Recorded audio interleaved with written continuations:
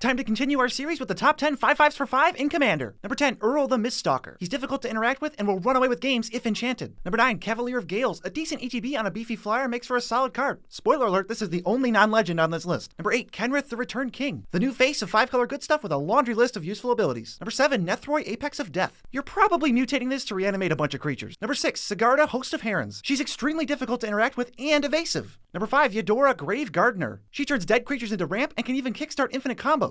Number 4, Karazakar the Eye Tyrant. In addition to his gold value, Karazakar will draw you tons of cards unless it's killed. Number 3, Greven Predator Captain. Greven hits like a truck and can work in a lot of different decks to draw tons of cards. Number 2, the Scarab God. It can never truly die and will constantly clone the best dead creatures for awesome incremental value. And number 1, Lysa Shroud of Dusk. She provides an extremely potent tax effect but lessens your punishment by having lifelink. Answer Lysa or watch your life slowly drain away. Subscribe to see 6 6s for 6. Peace out, Tribe Scout.